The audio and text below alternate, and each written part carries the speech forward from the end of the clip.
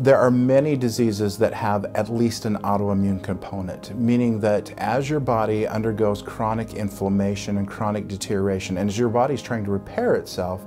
there is a reaction that your body undergoes in a repair process where it tries to do the job all by itself.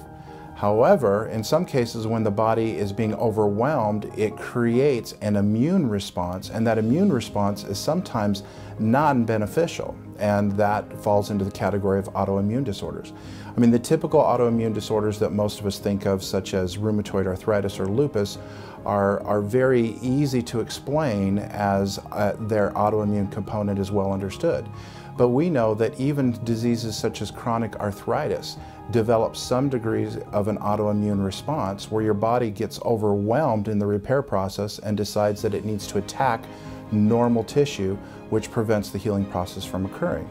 The wonderful thing about stem cells is that stem cells aren't just there to replace damaged tissue. That's a wonderful job that they can do, but more importantly, they help the body to restore normal balance. And by obtaining or restoring normal balance, one of the things that it needs to do is to reset the immune response so that it's more normal.